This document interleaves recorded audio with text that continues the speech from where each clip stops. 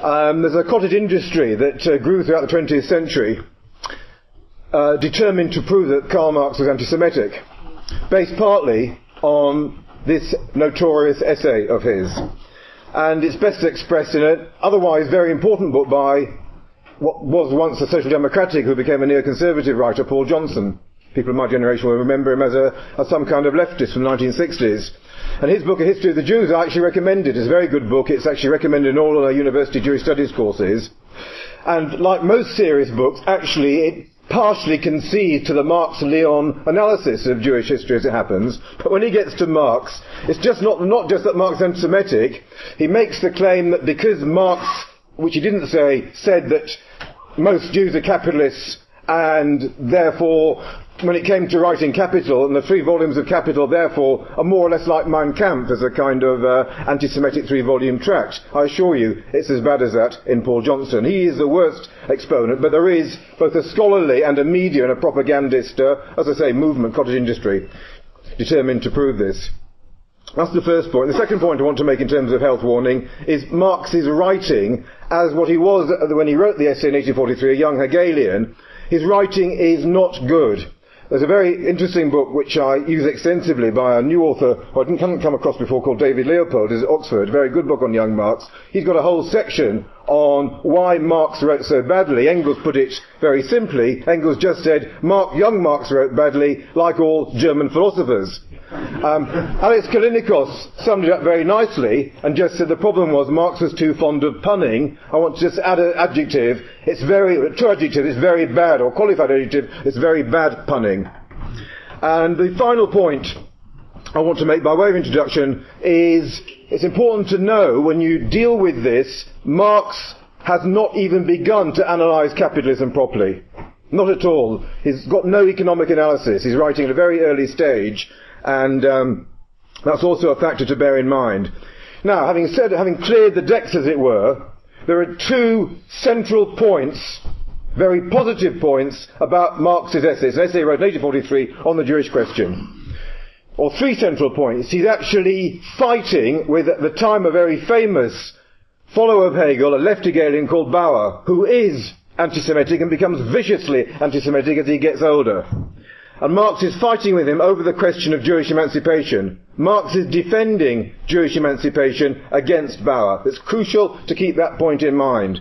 And the second point to keep in mind, if people have seen the journal, they might have also noticed John Molyneux's article on Marxism and religion, where John quite rightly makes the point that we are materialists when we talk about religion. We believe religious ideas come from real activities of human beings. And in a way, Marx is using the Jewish question essay to develop and test that argument. Because he asked the question, I want to kind of begin to get into the discussion here now, he asked the question, how did the Jews survive? Why is there Jewish survival? After all, if you look at the 3, I want to make one final qualification too, health warning. I'm going to resist the temptation to read quotes from Marx when I do this. 1, it's a time waster in such a short period of time, and 2, I think it's really important to try to get in simple English, because the English isn't simple, or the German wasn't simple either, to the key points. I'm going to avoid quotation. I'm not going to quote an important quote. I'm going to use my own words to describe what he's trying to do, which is argue about Jewish survival. And he's more or less saying, look, there are 3 great monotheistic religions. Yes, Judaism came first, and there was Christianity and Islam. Actually, they are far more successful. How come Judaism, which has a much smaller base, as it were, survived from antiquity to modernity? And he says there is an economic base. He's saying the Jews were a trading community from late antiquity to the present time, or until at some point, it hasn't discovered capitalism yet, but in terms of capitalism rising over a long period of time then. So that's his that's the theory that he's arguing. Now, he's defending Jewish emancipation, and he's using the model of the French Revolution from 1789. The French Revolution had indeed emancipated the Jews. And that meant freedom of religion, freedom of religious worship, and it also meant equal citizens' rights. And Marx is saying that's incredibly important. Jews in Germany is very backward in terms of those sorts of developments, so revolutions anticipated. Marx is saying, of course, Jewish people are entitled to those rights. But he goes further than that, because he's exploring the concept of emancipation itself in this essay. Now, this is extremely complex and dense to follow through. But I think what he's saying here is that emancipation, that form of emancipation, is extremely limited. And he says, and he picks on the notion of individual rights. And he says, yes, those rights are important, but the individualism contained in those rights is itself a problem. And he says, in this kind of society we're moving into, there's pressure for greater and greater individualism. He uses the word egoism, the concept or idea of egoism, quite a lot. Individual egoism. A sort of extreme selfishness is wrapped up in this. And there's quite a few pages discussing this. And he says this also is part of the private-public split which has developed in our epoch, in this period. It's a form of alienation. A concept is also developing at the time. So it's only halfway house emancipation. He wants to know how can we get to full emancipation. And he's saying, and there's two lines in particular that he discusses here. He talks, going back to the question of religion, he talks about, well, as a matter of fact, human beings haven't been freed from religion. They've received the individual right to be religious. And more crucially, and much more difficult for us, he also says human beings haven't been freed, I use his phrase exactly, have not been freed from the egoism of trade. They've received the right to become traders, to become individual traders. Now this is where it gets difficult and controversial. Because in the Germany of that day, of his time, the early 1840s, trade, commerce, and the German word Judentum, Jewishness, were the same thing. Jewishness had the secondary meaning of commerce. It was taken for granted that not only that Jewish people were traders, but that trade was somehow dominated by them. And insofar as trade was massively expanding, Marx even goes on to say Christians are becoming Jewish, insofar as Christians are becoming traders. And we come, and taking that into account, we then come to his most notorious line, in my opinion, when he comes to the question, how then do we get complete emancipation? Human beings, and Jewish human beings included, will only emancipate themselves when mankind emancipates itself from Judaism, i.e. from trade. But this is very bad punning, it's enormously damaging, here carries the legacy, the bad legacy. That, in essence, is what the essay is trying to do. Now, is Marx anti-Semitic? Marx himself very rarely addressed that. In fact, as part of the cottage industry is to say that Marx never acknowledged his Jewish background. Well, David Leopold says that's not true. This is the one occasion I'm going to do a quote, because it's such a brilliant quote from Marx himself. He's still arguing with Bauer. Later on, this goes on for several years, the argument with Bauer. And he says as follows. He said that Bauer's accused the Jews of being an eyesore. And Marx responds, something which has been an eyesore to me from birth, as the Jews have been to the Christian world, and which persists and develops with the eye, is not an ordinary sore, but a wonderful one. One that really belongs to my eye, and must even contribute to a highly original development of my eyesight. I just think that's superb. And it just kind of cuts through all the nonsense. But there's something else, in a way even more fascinating, I think, that Marx was not the originator of this link between Jews and trade. And here I want to pay credit to a young Jewish scholar student at University College called Lars Fischer, who's written a book just in the last couple of years, who's explored in detail Marx's essay and the response of German social democracy over the 19th century, who continued to misinterpret it, who not only, and Lars Fischer is not a Marxist, not at all, but he insists not only that Marx is not anti-Semitic, but he says that Marx got the ideas from an older contemporary called Moses Hess. There are several, actually more than several, there are a lot of young Hegelians of Jewish origin, most famously Heinrich Heine with Marx, but also Moses Hess. Moses Hess, says Fischer, and there's plenty of further evidence to demonstrate this, started the argument of the link between Jews and trade, and this is a big problem, says Hess. And Hess is also one of the inspirations for Zionism. Isaiah Berlin, one of the great British liberal philosophers of the 20th century, explicitly attacks Marx for being an anti-Semite, but defends Moses Hess because Moses Hess was a Zionist, and ignores the fact that Moses Hess started this argument about the link between Jews and trade. And one of the reasons why Hess becomes a Zionist, and is a link to Zionism, the link to Zionism is very important, because of course, I'm not going to say there's an element of truth in this argument, but it is true that in the Germany of the day, Jews were very visible, or some Jews were very visible in what I'll call the money economy. And this was a great concern to a number of radical Jewish people, including those who became nationalists, and including Moses Hess and many of his disciples, who then took the journey to Palestine. And they said, all these Jews involved in trade, whether they're big bankers or shopkeepers or mainly peddlers, itinerant peddlers, which most of them were, these are non-productive occupations. What Jewish people need are productive occupations, and what could be better than becoming agriculturalists? And what could be better than to go to Palestine, etc., etc.? It's not a meeting about Palestine, but it's very important to underline this aspect of the argument. And so, to a degree, these are absolutely crucial qualifications, but the most important point of all is that after this essay, Marx drops the argument. It never appears again. In fact, when he begins to develop his analysis of capitalism properly, and in his 3 volumes of Capital, first of all, there are hardly any references to Jews at all, and one famous reference reverses the argument completely. It says that far from being Jews and being anyway central to the growth of the capitalist economy, they are marginalised when the market begins to grow rapidly in the kind of late medieval period.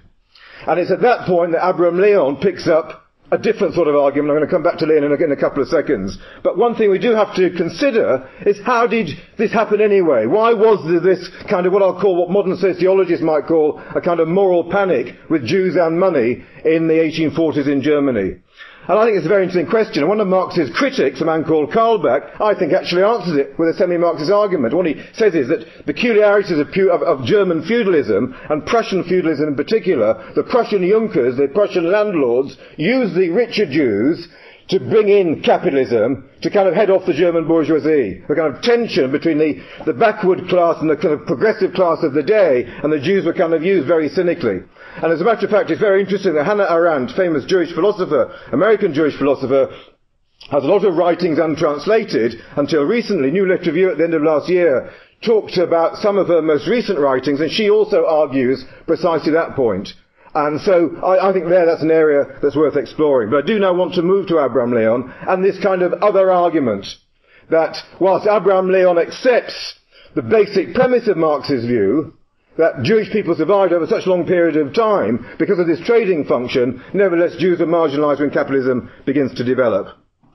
Let's just go back to the first part of that proposition. Abram Leon, by the way, is an enormously fascinating character. Abram Leon's writings were discovered by a French Marxist called Maxime Rodinson in the 1960s, and Leon's book was published for the first time in 1968.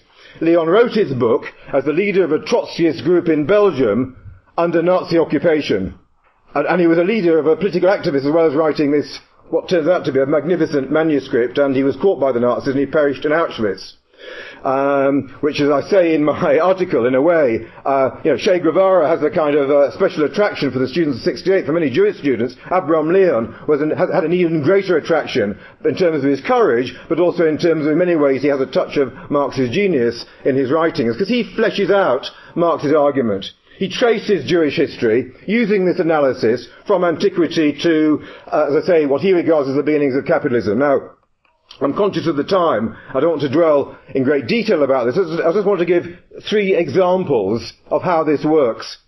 Leon takes a crucial moment in antiquity that all the Zionists take. And by the way, very important to say that Leon's argument challenges head-on the Zionist view that Jewish people have suffered 18th centuries of suffering since the so-called exile at the time of the fall of the Second Temple under the Roman Empire occupation. Leon challenges that view at a number of different levels. First of all, there aren't periods, it isn't just one long period of Jewish suffering. Anti-Semitism has to be explained, at least in part, not just in religious terms, also in terms of the economic role that Jewish people were playing. But also, Leon challenges the whole exile thesis, which is that there was a Jewish diaspora long before the fall of the Roman, before the fall of the Jewish Temple in the Roman Empire. There was a Jewish diaspora throughout the Roman Empire, and crucially, there was a very large Jewish population in the city of Alexandria.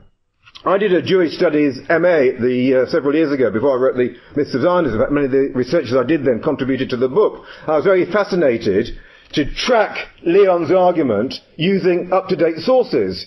And it was superb, because Jewish studies is a flourishing topic throughout many universities throughout the world, and independent Jewish studies theorists, they're not coming to Abram Leon conclusions because they aren't Marxists, but they are confirming a whole number of his propositions based on the evidence they're unearthing. So, for example, Alexandria, this is the most important port city in late antiquity on the North Egypt coast, has a third Jewish population, and quite clearly more wealthy Jews are part of the merchant class in Alexandria, and Leon develops this argument, and modern later theorists and later historians have developed a similar sort of argument.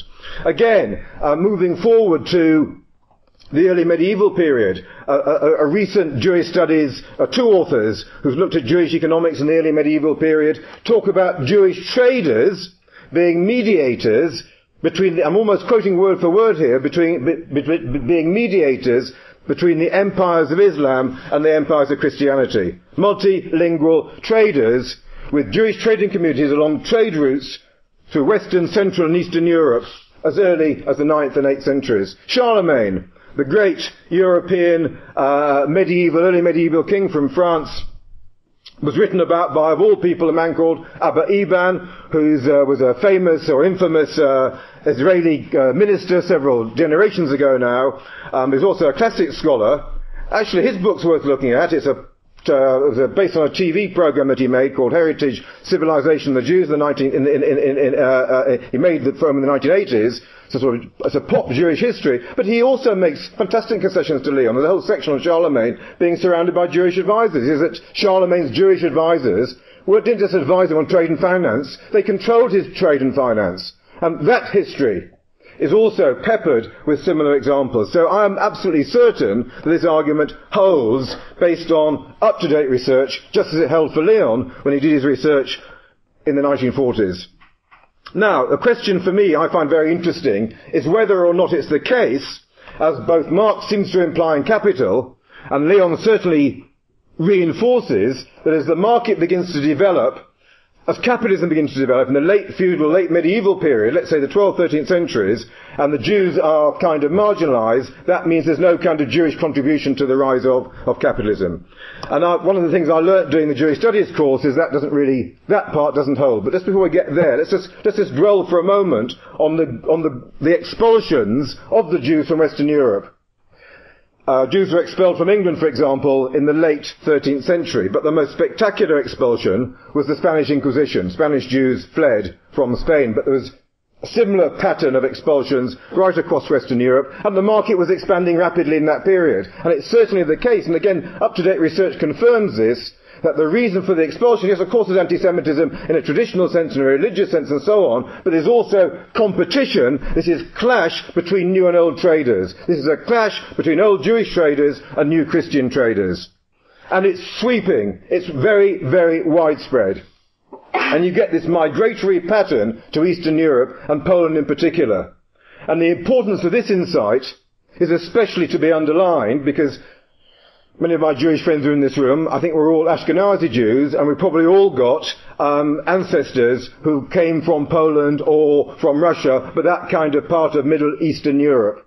And it's partly because of those earlier expulsions that the majority of the world's Jewish population ended up in what became known as the Pale of Settlement many years later, at the beginning of the 19th century. But as a result of those expulsions from Western Europe, the concentration of Jews in Eastern Europe, where capitalism wasn't breaking through. Now, even that, however, I believe has to be qualified, and I'll come back to that later. But that's an incredibly important historical pattern which has been reinforced and confirmed by recent research. Now, I want to come to where I think there are both difficulties with Leon's analysis, but at the same time, with a little bit of thought, I think we can refine the analysis and provide some new insights which aren't just useful for themselves, but also help us to understand anti-Semitism in the modern world and indeed Zionism and how to tackle it. Because I am arguing that recent research suggests that there was a kind of Jewish revival, a trading revival, later on, just before the Enlightenment. There's a massive expansion of trade with the opening up of the Americas, North and South, in the American market. There's a fascinating, if people really want to follow this, I've got, obviously the references are in my article, there's a particularly important Jewish historian from Jewish Studies called Jonathan Israel. He studied the Jewish merchant class between 1550 and 1750, and he shows the most massive expansion of their role and the readmittance of some Jewish traders into Western Europe. In fact, of course, Cromwell famously readmitted the Jews in 1655, and Cromwell is quoted wanting that he's having a fight to get Jews in, but he's quoted as saying the Jews should come back to help us trade and traffic. Not to dominate us, but to help us trade and traffic. It was taken for granted. This is a central Jewish role, which Cromwell and the progressive elements of the bourgeoisie of the day saw as something that was important. And this is true, according to Jonathan and Israel, right across Central and Western Europe. Now, what I try to do in my article, I want to just touch on this now in terms of why I think it's useful, providing you insights, is to look at this phenomenon in terms of case studies.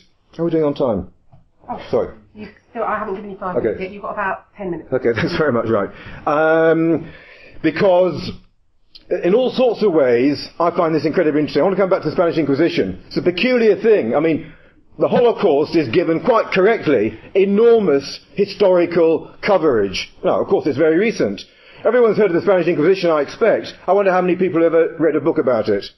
And it wasn't the Holocaust, it wasn't as bad as the Holocaust, but it was the severest attack on Jewish people in Europe of its day, and it was absolutely ferocious, not just in terms of the expulsions, but in terms of the obsession with Jews who converted. The thing about the Spanish Inquisition, it was all about Jews who converted, and were they really Christian, or were they secretly Jews? And we really want to know about it, and we suspect that you're still a Jew, and you better come and talk to us about it. If you don't, we're going to torture you. If we find anyway you're still Jewish, we're going to torture you anyway. And thousands of Jews got caught up in this Inquisition. It went on for a very long time. And the question is why? And beginning to read about the Spanish Inquisition, one realizes that although most Jews had indeed been kicked out of Spain, those who converted did indeed begin to play quite important both economic, financial and administrative functions in the new United Spain. And United Spain, by the way, which of course begins the great mercantile empire building of the 14th and 15th centuries. And there are a whole number of converted Jews that are central to this. And there's an obsession in what becomes the Spanish ruling class wanting to know just how Christian they really were. And when I wrote about this, or I've written about it in the article, we've got an interesting lesson here in the way, at that early period, Jews become a kind of lightning conductor for both the strengths and weaknesses of the rising market and the rising capitalism. Of course, they didn't dominate the process, but the kind of obsession with them began then and continues to provide throughout the centuries a kind of way of taking pressure off the system by saying that Jews are somehow responsible for it. It begins with the Spanish Inquisition, not with those who are expelled so much, but those who stayed behind as converted to Christianity, but their true conversions are continually questioned. Were they secretly being Jewish? Were they going to come back to their old religion, etc.? That's one example. I want to give a very different example. I got very interested in Shylock, famous a Jew in Shakespeare's Merchant of Venice. If you apply this different kind of argument, it raises a different kind of question. The traditional left-wing interpretation of Shylock is that Shylock has been reduced to a moneylender, a poor moneylender, by being knocked out by the Christian traders, who themselves are the heroes. The Christian merchant Antonio is the hero, and Shylock is this horrible little Jewish moneylender that demands his pound of flesh, etc. Now, the left-wing interpretation of it is It's anti-Semitism, that Jews have been squeezed out in this way. But I was interested in applying this different theory. I'm not saying this is correct, and with Shakespeare, I'm saying both of these arguments can coexist. But you could also, if you change the word moneylender to banker, you could argue that Shylock is a banker, and that bankers and merchants are also interchangeable, and that the real problem that the Christian merchants had with Shylock is he remains a competitor for them. Now, I don't want to go into the detail of this. I did a little bit of research, both in terms of England of the day and in terms of Italy of the day, and this argument does fit many of the facts. It's very interesting, incidentally, that there were no banks in Shakespeare's day, but there were lots of Christian moneylenders. Formerly Catholics were becoming Protestants because the Protestants were taking a very different view to usury, money lending. And what one writer calls they were bankers without banks. So I do insist that this argument does begin to have some way of sustaining it. I then look briefly at Spinoza, a very different way of approaching the subject. Nothing in principle to do with Jews involved in money. On the contrary, one of the points I want to make is there's a Jewish contribution. What I really want to say about this is, when I say there's two dangers in this argument. One is Jews are simply excluded from capitalism, or the anti-Semitic argument, Jews dominate capitalism. I'm saying they're both wrong. That what I call a modest Jewish contribution to the rise of capitalism, and it's not just about economics, it's also about ideas and about philosophy. And in particular, Spinoza is one of the great philosophers, if not the greatest philosopher, of the Enlightenment. And what's intriguing about Spinoza's life, he comes from a big merchant family of conversos, Portuguese conversos, that's to say Jews who'd converted to Christianity in Portugal and rediscovered their Judaism when they got to Amsterdam because of the pressure of the Portuguese Inquisition. There's lots of merchant families in Amsterdam at that time, and of course Holland itself is an expanding mercantile economy of the 17th century, and Spinoza is quite fascinating. It's almost weird that he kind of follows the model of that notorious sentence in Marx, because as Spinoza becomes a philosopher, he gives up his merchant activities as the family business, because he wants to concentrate on philosophy. So to emancipate himself, he emancipates himself from being a merchant. Now it's probably just a coincidence, it's a wonderful poetic coincidence, especially because it's Spinoza. And then he goes on, of course, the significance of Spinoza is he clears all the kind of medieval and mystical baggage for the rise of science, amongst other things. He helps provide a scientific understanding of society. Incidentally, you could argue, what's this got to do with Jews? After all, Spinoza becomes an atheist. I rather like Isaac Deutsch's argument about this, that those Jews who do become atheists and make serious contributions are non-Jewish Jews. I think those of us in the room who still hold on to our Jewish identity like to regard ourselves as non-Jewish Jews. I think it's a rather brilliant concept. But there's something else about Spinoza, is that the reform movement, shortly after Spinoza, as capitalism begins to develop, there's an enormous movement for reform, not just by the authorities who want to reform what Jews do, but by the Jewish reform movement. And the most famous Jewish reformer is in Germany called Moses Mendelssohn. He wants to reform, he wants to get the rabbis off Jewish people's backs, he wants to make sure that Jewish people can go into any occupation, not just occupations dominated by trade and finance and so on. And Mendelssohn reads Spinoza, and Mendelssohn wants to use Spinoza as a source book, or all his books as source books, to establish a new way of being Jewish, which I find extremely fascinating, because Spinoza was essentially, Spinoza was an atheist. So I'm kind of flagging up a whole number of interesting patterns of investigation with this theory. I've only got 5 minutes, I'm really going to do headlines here. 2 other case studies. The House of Rothschild. Actually, this began, I have to admit, this whole way of thinking began when I read Niall Ferguson, famous American neoconservative, was given first-time access to the Rothschild family papers. There's 2 volumes, and it's a completely brilliant book. All I say about it is this. Rothschild Bank dominated European capitalism in the 19th century. The Rothschild banks, the brothers, introduced the railway system into France just as Marx was beginning to write. As a matter of fact, Ferguson himself identifies Rothschild in the argument Marx is having with Bauer in the Jewish question. He says, absolutely, I'm convinced by it. He's talking about Rothschild, he's talking about Jewish power. Of course, he's wrong to talk about Jewish power, but the importance is that Rothschild were enormously powerful Jewish bankers. The earlier Rothschild, the father of the Rothschild brothers, walked out of the Frankfurt ghetto in the latter part of the 18th century. The Frankfurt ghetto was where many, many Jews were crowded into for explicit, blatant, vicious anti-Semitism, at its elementary Christian hostility to Jews level, but also because they were perceived as competitors. There's a fantastic quote from Goethe, in the famous German writer, in Ferguson, showing Goethe in the ghetto in Frankfurt, being fascinated by the high intelligence, as he sees it, of all the Jews he's meeting, and the way in which they've been marginalised to make way for the Christian economy to develop. The Rothschild Bank is fantastically important. It's generally widely accepted now that the Rothschild, to a degree, invented modern banking. The role that the central banks now have been playing very badly in recent years, that whole mechanism intervention was pioneered by them. Very different example. Very finally, I'm going to bring my remarks to a close on this. I want to come back to the Jews of Poland. In the Leon argument, the Jews of Poland simply get absorbed by Polish feudalism. It's much more interesting than that. According to most recent research, the first wave of Jewish migrants end up in eastern Poland running the big farms for Polish absentee and obviously Catholic landlords. They're trapped between the peasants and the big landowners who let the Jewish administrators run their farms for them. And those farms are very productive. In fact, those farms produce huge amounts of grain which are then transported exported to Western Europe, helping to feed the rising population based on the rising expansion of trade in Western Europe at that time.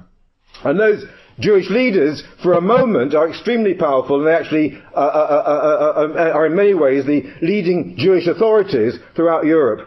In the late 15th century, there's a massive uprising in Ukraine. And there's a lot of bloodletting, a lot of Jews are killed, a lot of Catholic landlords are killed by Ukrainians, anti-Semitic but also nationalist uprising. And the beginnings of, if you like, Jewish decline begin. And there's a long period of both Jewish and Polish decline. Poland, of course, is partitioned by the partitioning powers of Russia, Prussia and Germany later on.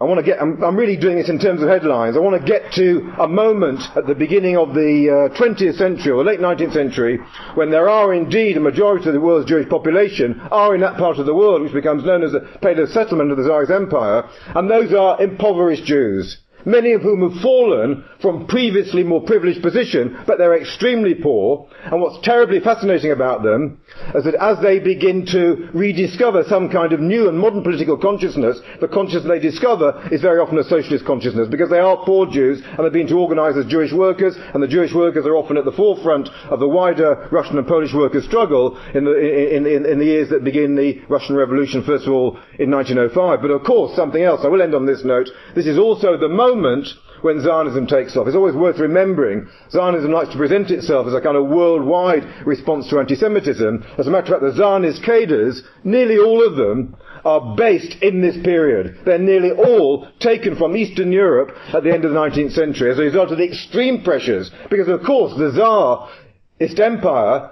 in its collapse, turns on traditional anti-Semitism, blames the Jews just because they're Jews and they killed Christ, but also because Jews are somehow involved in the new capitalism. And it's important, I really want to end on this note, it's this, for me that's the most important thing, I believe this approach gives us a greater insight in the way in which Jews became lightning conductors for the crisis of capitalism. I'll leave you with this thought. In the period of the 21st century, Israel means Jews are in danger of becoming a lightning conductor for the crisis of imperialism. Thank you.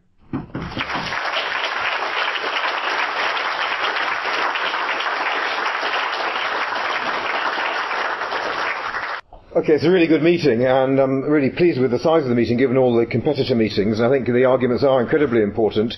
There's a number of different points that come up, and obviously only deal with them briefly. I'm particularly fascinated by what's happening in the German Left Party. For those of you who don't know, this is a new party which contains revolutionaries, but built out of older German left-wing parties, all of whom, understandably, suffer from German guilt because of the Holocaust. And that's very powerful, and it's played upon, and it makes it very difficult for Marxists to break through and say, hang about, we don't need to support Israel. And I don't have a short-term easy solution to it. I know it's very hard for our comrades who are in the German Left Party who are trying to battle with this. I have a feeling that one route is going to be actually the revival of Marxist ideas themselves, to build the case for Marxism as a real proper understanding of how society works, especially because this, after all, is a land where Marxism developed. I mean, and also Rosa Luxemburg, Marx, of course, being of Jewish origin, and Rosa Luxemburg is a little bit, I understand, resurfacing as a heroine in the German Left Party. What a fantastic person as a symbol,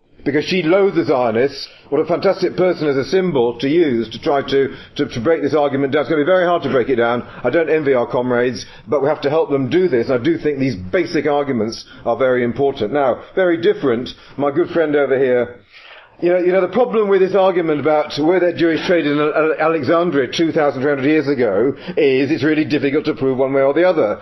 I mean, all I will say in return, look, you're quite right, of course, there were Jewish artisans. It was part of the kind of group. But those guys who were banging the metal and making silver and gold, etc., and all sorts of things with the silver and gold, they usually sold it themselves. There weren't others selling it. There are bound to have been traders. How many, I don't know. I want to move on to a slightly different point about Islam and Judaism. There's a very famous, and my Chapter 4 in my Zionism book simply summarizes 5 volumes of Goitein's work on Jews at the height of Islamic civilization. It's absolutely the case. Jews were much better treated by Islam than they were by Christianity. And they got into quite high positions in the Islamic political structures. And Islam itself is a massive trading religion, right across the Mediterranean, right through to India. And there's countless examples of Jewish and Muslim merchants working together. Goiti actually says at one point that the Jewish merchant class in Europe has its roots in this Islamic period. Now, this is speculation. He can't prove it. It's a hunch by him. It's just the problem with this whole discussion is getting sufficient evidence to prove the case one way or the other. And of course, the case is much easier to prove in Europe, and to a degree, that's where we're at the moment. Though, of course, this is an ongoing argument. On Sabi's point, I just want to quote Trotsky. I know Sabi will always enjoys a Trotsky quote. I think it's the most brilliant of all the kind of summing up a theory in 2 sentences. I think Trotsky does it, actually. Which is, in the epoch of its rise, capitalism took the Jewish people out of the ghetto and utilised them as an instrument in its commercial expansion. Today, in decaying capitalist society, just before the Holocaust, it's striving to squeeze the Jewish people from all its pores. I think that formula is the correct formula, because it's in between. It's about not Jews controlling capitalism, but capitalism, first of all, got rid of the Jews, then used some of them in terms of its own expansion. And I think that's the relationship to understand, that addresses the anti-Semitic argument, but it also begins to locate what the Jewish role was, and to a certain degree still is. Just moving on now to the Israel arguments. No question, if Israel attacks Iran, is this going to be seen in religious terms? I think I'm kind of paraphrasing what the question was. I'm afraid it is. And this is a different meeting, but I just want to say it in a sentence or two.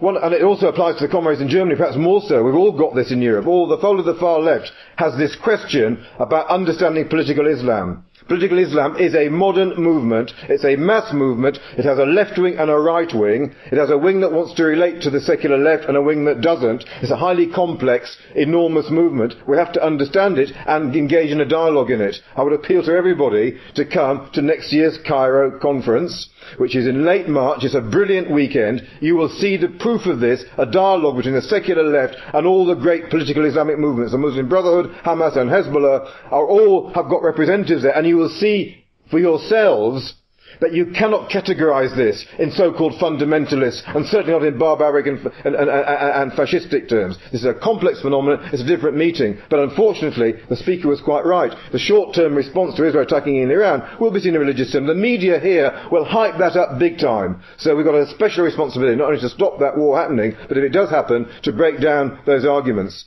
And very finally, on the question of several questions about will left-wing Israelis challenge Israel. Actually, many of the best left-wing Israelis leave Israel. We've got several on the front row here. So what's one way of critical Israel's dealing with Israel is to get the hell out of the place, and you can't really blame them.